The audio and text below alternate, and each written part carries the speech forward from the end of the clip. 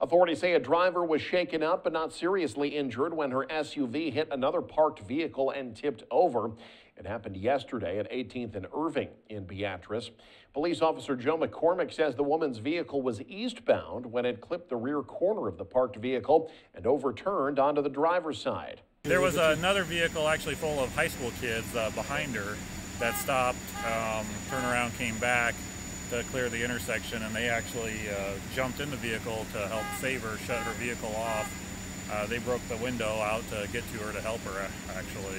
Paramedics from Beatrice Fire and Rescue treated the woman for what were called minor injuries at the scene. The driver did have to be extricated from the SUV.